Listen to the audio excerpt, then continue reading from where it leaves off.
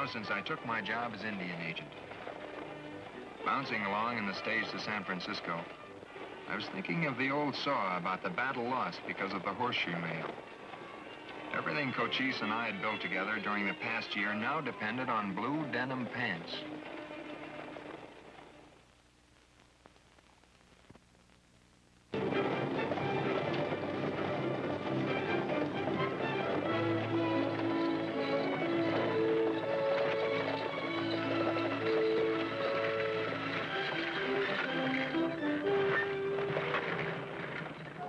I got off the stage in San Francisco 10 days and 9 nights out of Tucson. The 10 days I'd forget sometime. The 9 nights I'd remember the rest of my life. Could you direct me to Brooks Melodeon, please? Brooks Melodeon? Are you sure that's where you want to go? Barbary Coast. Straight down Kearney to Pacific, turn right. Thank you so much. You're welcome. Be sure and hold on to your wallet. They'll spit out bones in the morning. Where are you going? Eureka Boarding House. It's on Commercial Street. You come in Clay. You go straight down Montgomery for 5 blocks. Wait a minute. I'm from Arizona. Oh. Which way and how far to Fast Lope? Oh, straight north. 10 minutes. Thanks.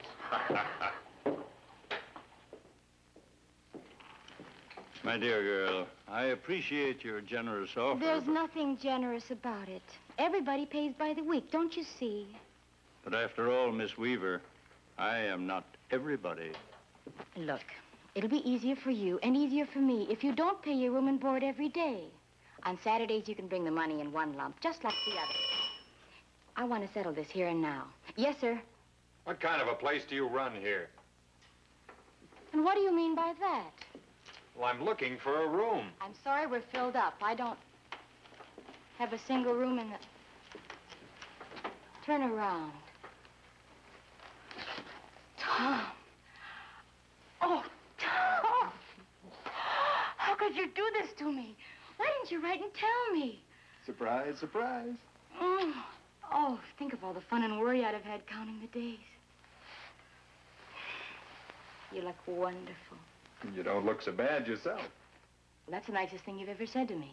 What happened? Get hit in the head by a bolt of lightning? Came over me all of a sudden. Just couldn't live without you another minute.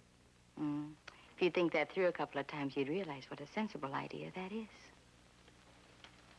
Now, sir. Now what? Suppose you tell me the real reason you're here. 1,440 pairs of pants. I beg your pardon? For the Chiricahuas. When you send a letter and it doesn't work, then you send a telegram. When that doesn't work, well, then you hop on a stage. I'm losing rank. Now, Carrie. Second fiddle to a pair of pants. Well, 1,440 is a lot of pants. I suppose that's the comfort. Excuse me, sir. I couldn't help overhearing. Did I understand you to say the Chiricahua Indians stand in need of clothing? That's right. Tom, may I present? In its proper time, young lady. You would do me an honor, sir, by sharing my room with me until yours is ready. Well, No inconvenience. We'll be quite comfortable. I couldn't let you do that, really. It's all settled. I'll enjoy the company, and we can discuss the pants problem. After you, sir.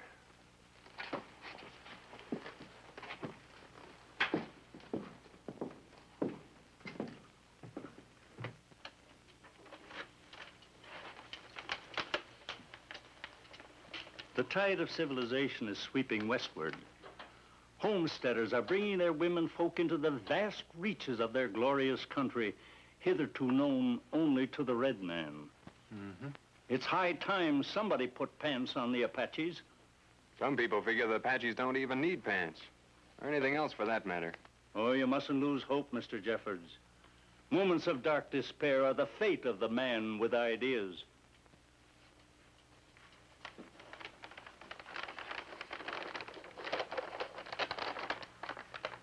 What's that? My newest project, a bridge across San Francisco Bay. Well, The day is coming when a great city will rise on the eastern shore, and people must be able to cross over, dry shod. you Specialize in bridges, Mr. Norton? Oh, no. This is only one of many projects. What's this? The Farallon extension runs out to the Farallon Islands, 23 miles offshore. What for? Sightseers, fishermen, bird's egg collectors. I see. Come in.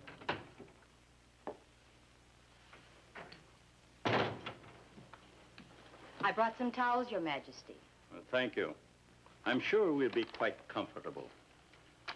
Mr. Jeffords, I shall take up the Apache pants problem with the highest authority.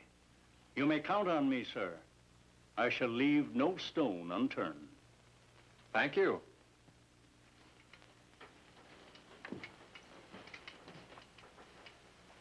Miss Weaver?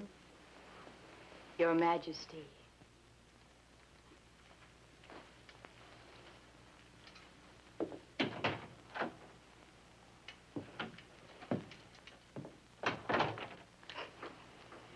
I tried to warn you. You've been talking with Norton the First, Emperor of all the Americas. Who? He's a dear old man. Everybody loves him. After he lost all his money about 15 years ago, he suddenly announced that he was Emperor of the Americas. Lost his reason when he lost his money, huh? No, he has some strange ideas, but sometimes some of them make sense. You're among gentlemen now. You don't crack one of these around San Francisco. South of Clay Street, we're law-abiding citizens. You know, you were made for a white shirt and a black tie. There must be a vacant office somewhere, just waiting for a young attorney to move in and hang out his shingle. I haven't practiced law since I left New York. The Indians keep me busy enough. I wish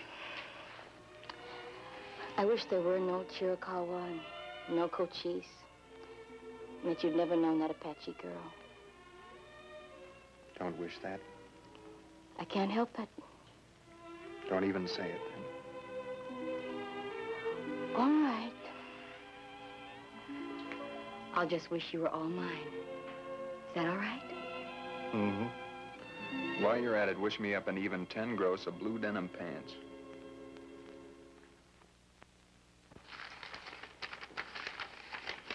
$1,440 pairs of blue denim pants. Right.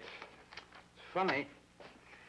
I don't recall a thing about an order from the Chiricahua agency for denim pants. Are you sure? Mr. Wilkins, I sent that order in March. This is September. You've had 3 letters and 1 telegram. And you're sure the pants didn't arrive? What do you think? I beg your pardon? Would I have spent 10 days and 9 nights to get here if I wasn't sure they never got to Tucson? Well, I'm terribly sorry, Mr. Jeffords. I'll put a tracer through. How long will that take? Several weeks. Forget it. Where's the deputy commissioner? I'd like to speak to him. Oh, I'm afraid that's impossible. The Secretary of the Interior is in town on an official visit. The commissioner's canceled all his appointments. Who else can I see?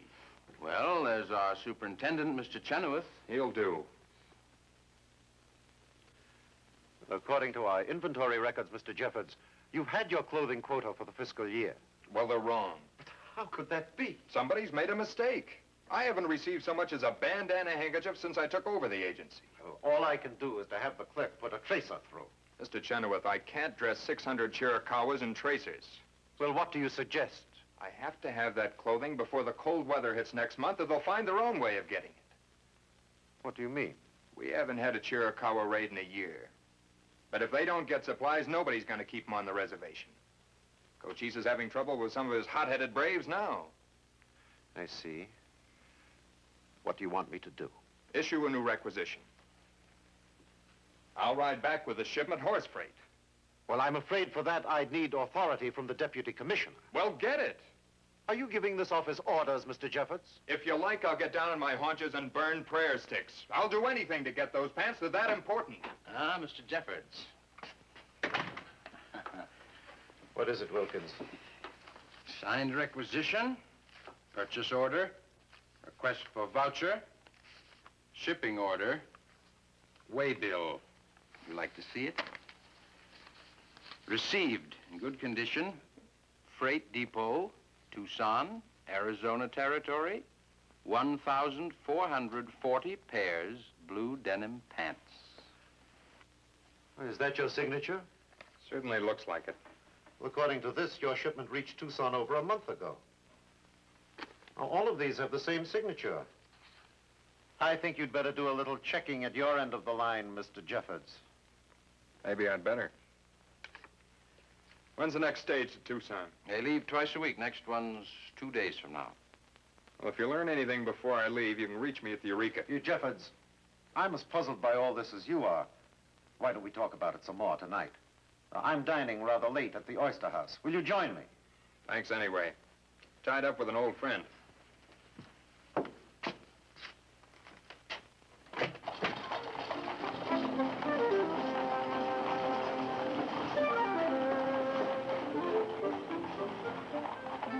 Wonder where they got to. Who? The pants. Oh. Do you think they got off the freight wagon somewhere along the way and marched in formation over the horizon? It's about as logical as somebody forging my signature and selling them. They'd show up all over town. Yeah, as you said, 1,440 is a lot of pants. You know something? If you were a practicing attorney, you could serve some papers on them. We could use some Arizona attorneys around here. That's what you said. Maybe if I say it a few more times, it'll sink in. Do you really want me to quit? You can't win, Tom, because nobody wants you to win. Nobody but you and Cochise. You didn't answer my question. Do you want me to quit? Thomas Jeffords, we are going back to the Eureka, and I am going to put on my best party dress, and we are going to have the very best dinner San Francisco can produce. Right. And as a dear old friend, I implore you to make no further mention of your doggone 1,440 pairs of blue denim pants. Yes, ma'am. Miss. Miss. That's your fault.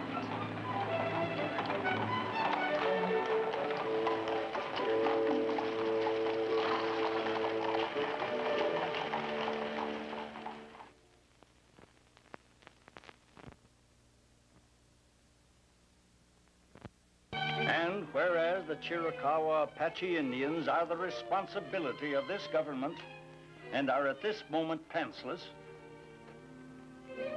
Well, how about that word pantsless, Mr. Jeffords? I'd make it without pants. Very good. At this moment, without pants, I do hereby order that the funds from the Imperial Treasury be forthwith appropriated to procure 10 gross blue denim breeches for said Chiricahua Apaches, and that same be dispatched to them without delay. Norton first. Emperor. How's that?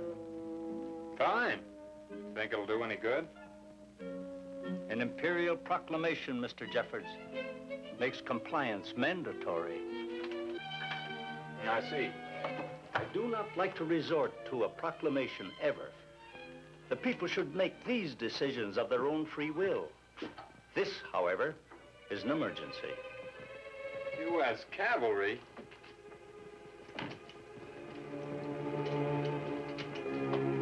Where do you procure your imperial uniforms? What? This blouse, it's government issue. Naturally, it's government issue. I am the government. Where did you get it? I requisitioned it from my imperial shop, where I get everything. What's the name of your imperial shop, Your Majesty? Carmody's. Carmody's.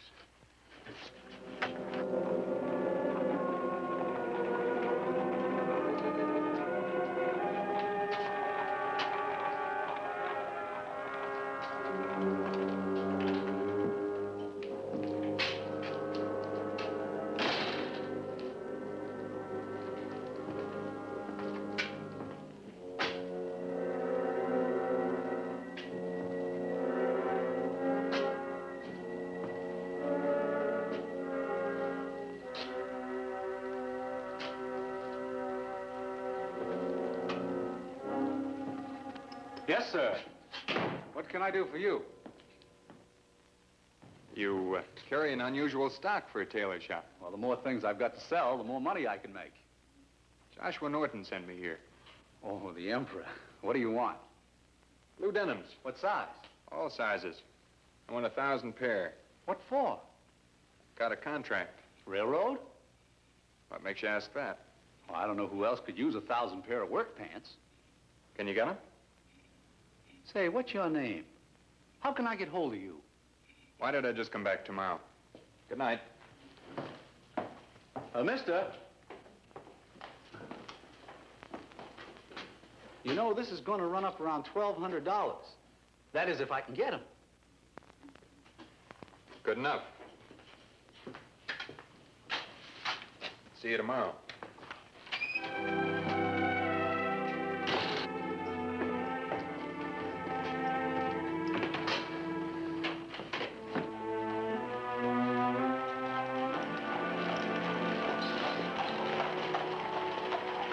Mr. Jeffords! Hey, Mr. Jeffords!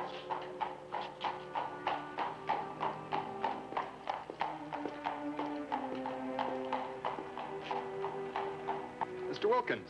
Yes, sir, from the Indian office. I've just come from the Eureka. I've been trying to find you. Say, I'm afraid I owe you an apology. What do you mean? I just couldn't help thinking this afternoon how impossible it was. You're coming all the way to San Francisco to get that merchandise with your signature on the waybill all the time. Step in, won't you?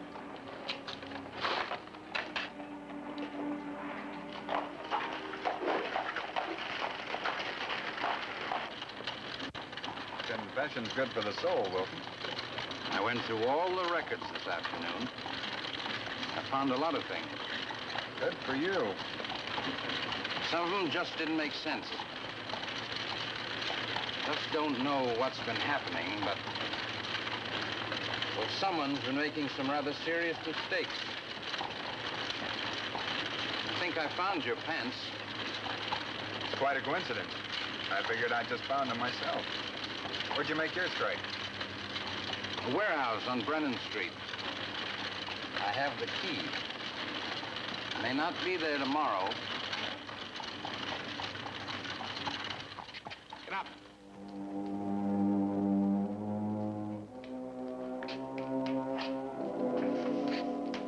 Corn. I'll lay you 10-1 as the corn I yelled for all last winter. Ended up by buying it out of my own pocket.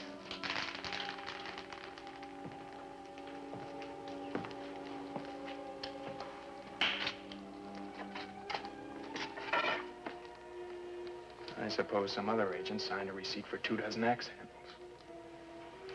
Got that waybill in your files?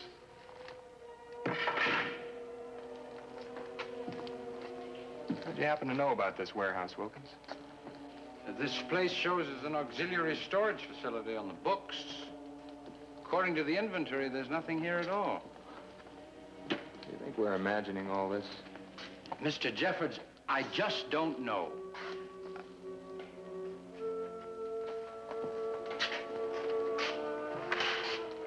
Hold up your lantern. Yes.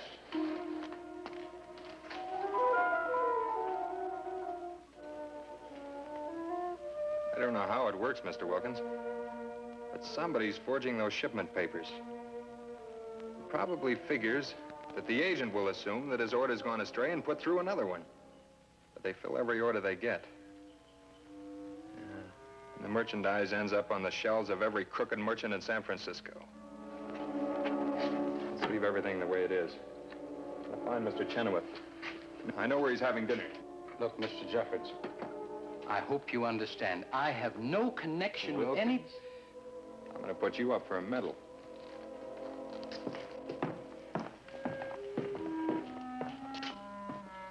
What about locking the other door? Oh, I can do that from the outside. You go ahead.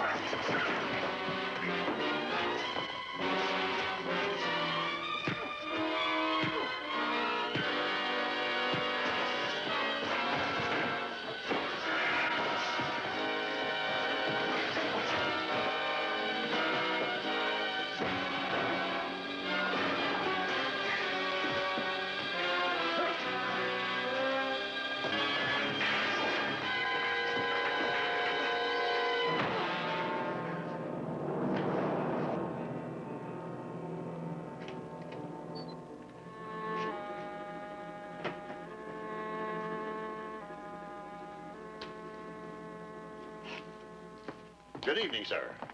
Jollyman. What's on your mind? Jollyman, sir. I'm from Shanghai Kelly's. 20, 40, 60, that's the one by the door, ain't it? 80, 90, $100. He'll be on the Orient, Queen, outbound with the tide tonight. Thought you said you only had one. Oh, we had a bigger evening than we expected. He looks good. Been to sea like the others? Around the horn. Good. I better get back to Kelly's. I only brought enough money for one. This is bargain night. You can have both of them for $100. They're all yours. You don't say. That's gonna please Kelly very much. Thank you. Nothing at all. Night. Good night.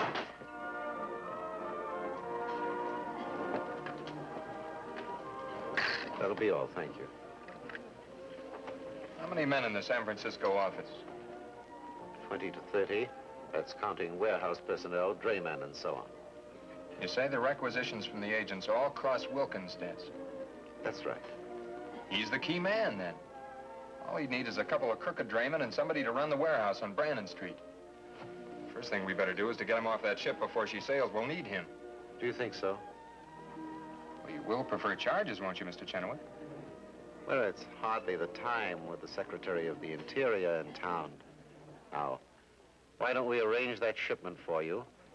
You can ride back with it and leave the rest to me. What do you call this? Discretion. Oh. How much are you drawing a year, Jeffords? 1,200? 1,400? Around that? Oh. I suppose a man could better himself if he kept his eyes open. Now, I was just about to suggest that. You see, I'd hate to embarrass the commissioner while the secretary was in town. You know, I think I might be able to arrange a raise and grade for you, Jeffords. Heaven knows you deserve it. You've done a magnificent job with the Chiricahuas. Thanks. One fundamental thing we all must learn, however, is discretion, diplomacy. We must know how to preserve secrets, departmental secrets. I understand. You sure? I think so. I was wrong about Wilkins. You're the key man, and you're trying to buy me off. You dirty, double-dealing, money-hungry thief. I'll kill you. Help! Help! Help, please! Tom. Tom, wake up. Tom? I've nearly gone out of my mind. 5 days. Seems I'm late for that dinner. Why didn't you get word to me? I've been yelling my head off for a lawyer for 5 days and getting nowhere. What's happened? You mean you haven't heard about the deputy commissioner? I haven't heard anything but a sour baritone at the other end of the cell block. The papers are full of it. The deputy commissioner brought charges against half the office force here. It's a 5-alarm scandal. How did it get to him? I don't know. If it hadn't been for the newspapers, I would never have known where you were. You mean I'm famous? No, but the pants are. The headline said, Chiricahuas get pants. Feeling as I do on the subject, I couldn't help reading the story. Naturally. They're getting 20 gross. Went out this morning. Horse freight. In spite of the fact it said that Chiricahua agent Jeffords was currently being held in the city jail on assault charges. Better go speak to the commissioner. Oh, first things first. You owe me a dinner. And I'm not going to leave your side until you pay up. Mr. Secretary, the minute I saw that, I knew something was terribly wrong. According to my recollection, we'd sent shipment after shipment of food and clothing to the Chiricahuas. I can't tell you how embarrassed I am. Oh, nonsense. You've already shown me that you know how to act when you're given the facts. I must confess, however, that I am astonished at your method in airing them. Mr. Commissioner, who is Emperor Norton?